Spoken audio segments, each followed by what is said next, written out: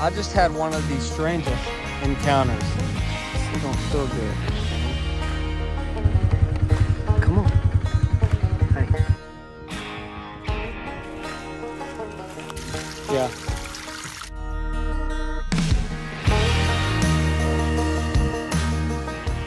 Hey guys, Dusty Baker of Cross Timbers Bison. Welcome back to the channel.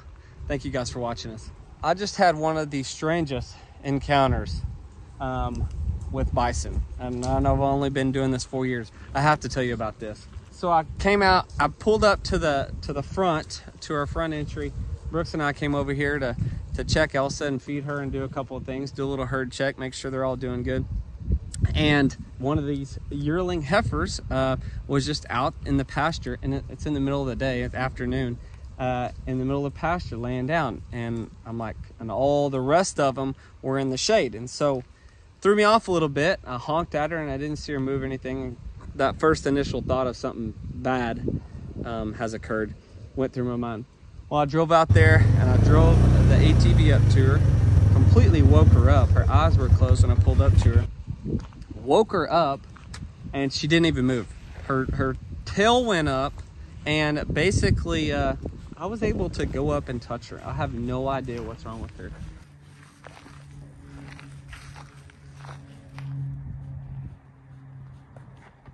Come on.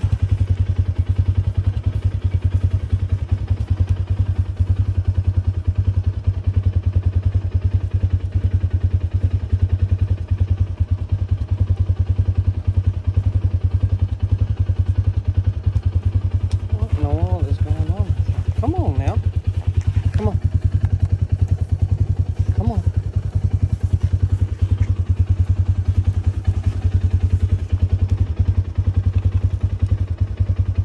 This is strange.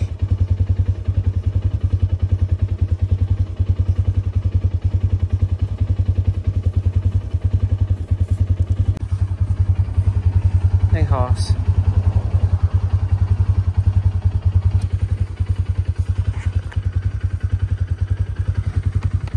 Come on. Hey, come on.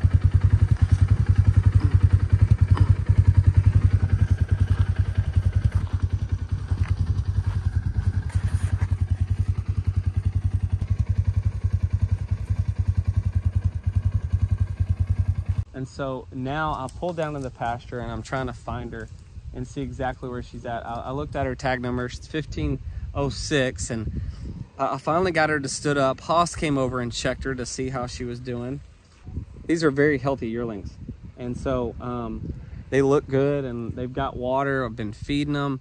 I put out a bale of hay. So I don't know what was wrong with her, but I got her to stand up, and I basically went over and touched her and pet her, and she never moved, never flinched, anything. This is the wildest thing I've seen since I've owned bison.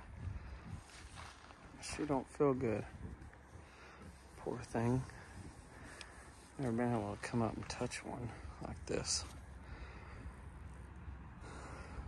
But she got up. Oh, Hoss is giving her some love. Not sure what's wrong with her though.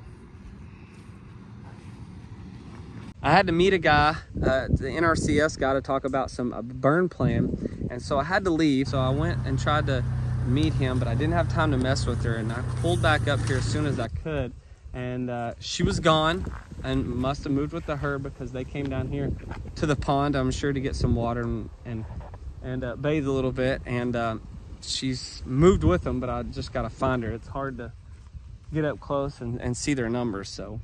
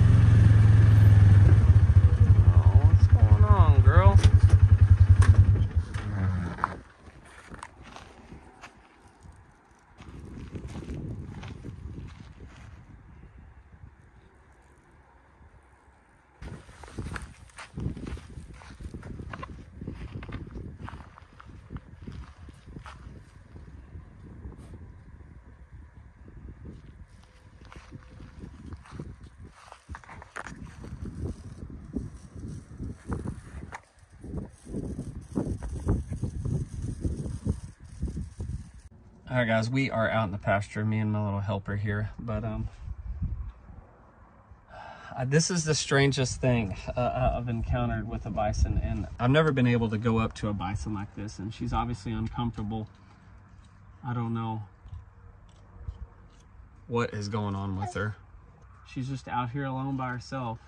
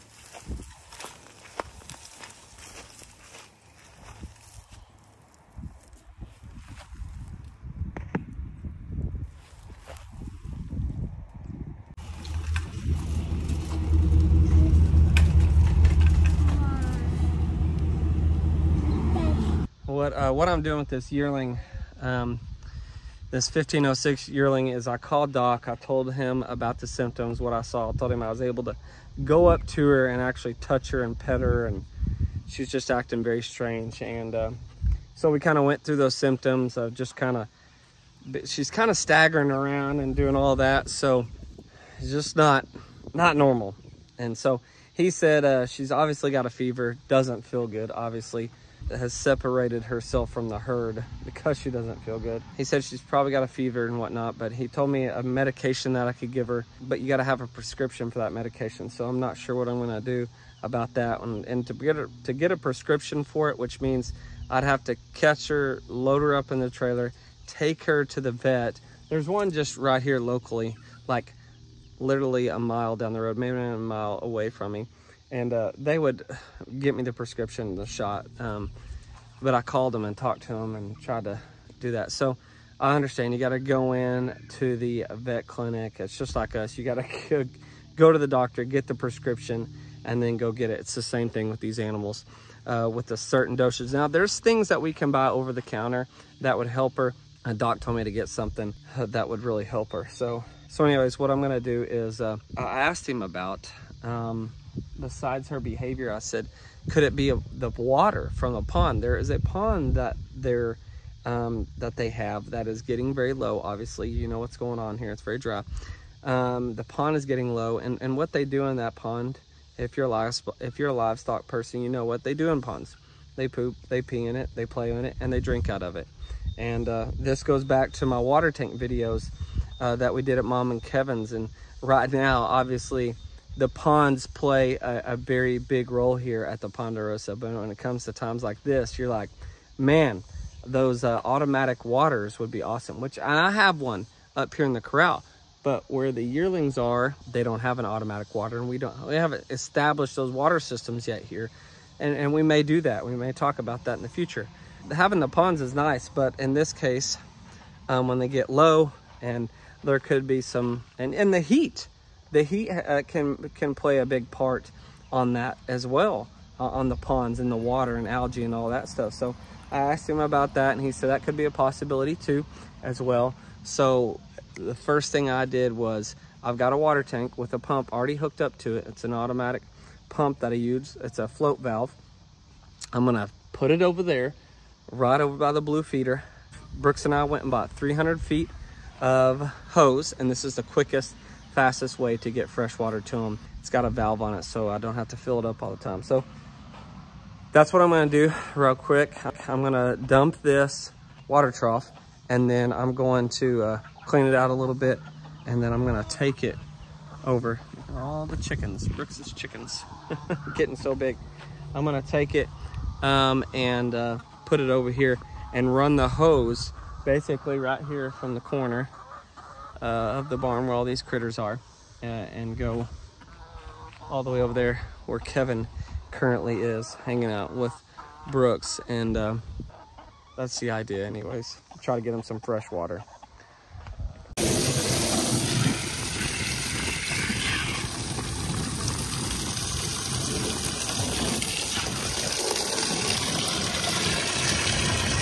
What are you doing, Elsa? Hey, Elsa.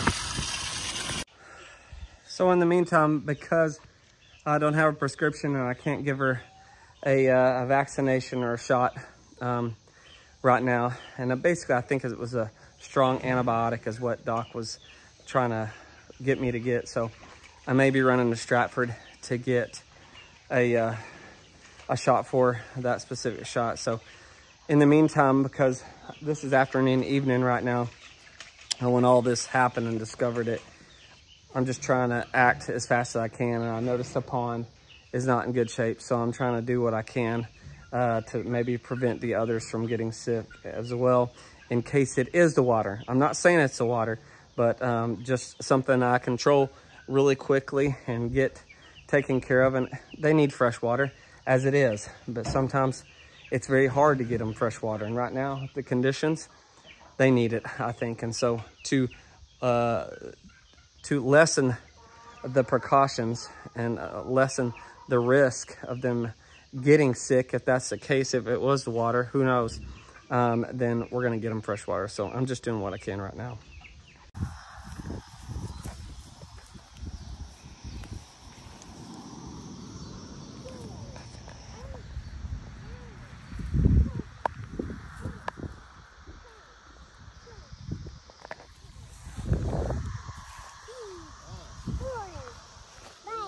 Counting them?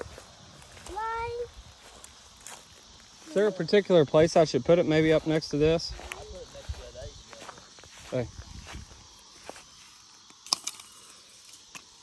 All right, we'll put it up here next to this. 1, 2, 2, 2. 1, 9, 9.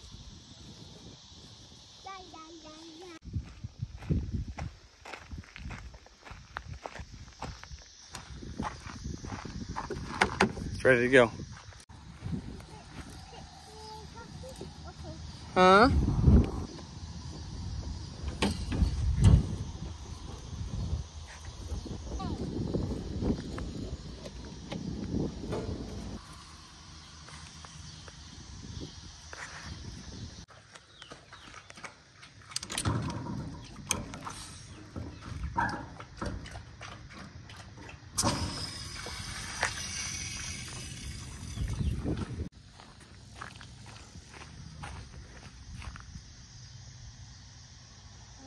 Pretty Oklahoma sunset. See the sun?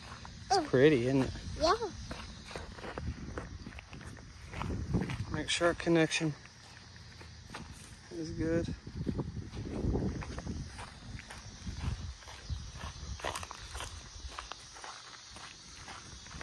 Yeah.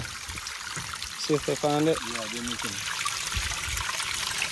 They weren't down against water right now. Yeah, they did. Daddy, watch it. It'll come up here and you can touch it. Just a little bit.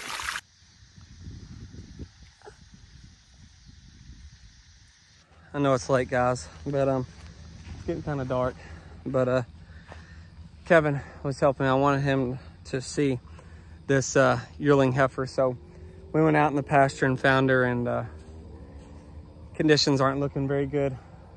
Here comes a big herd. You guys probably can't see them running, but here they come. I just poured some cubes out for them. Anyways, it's not looking good for the yearling. And what's crazy is this yearling is really healthy. Skin is great. No outside conditions or any signs. The first signs I saw was today at about 2 o'clock. And she was laying down, and obviously when I got up to pet her, it was the wildest thing. And I knew something was wrong instantly, because these yearlings over there are still a little skittish of me. They're getting used to me, but when you can go up and pet one that's not used to that, you know it's a red flag. Something's going on. So I don't know. Something, I'm thinking gut or something poisonous. I'm not really sure. But something that she got, or whatever it is, happened very, very fast. and I saw her at 2 o'clock today was the first time, the signs, and ever since then it's gone downhill very fast. And so tomorrow morning, I'm not sure what I'll wake up to, but right now, to be honest with you, it doesn't look very good. So I'll keep you guys updated. Thank you guys for watching. We'll see you soon.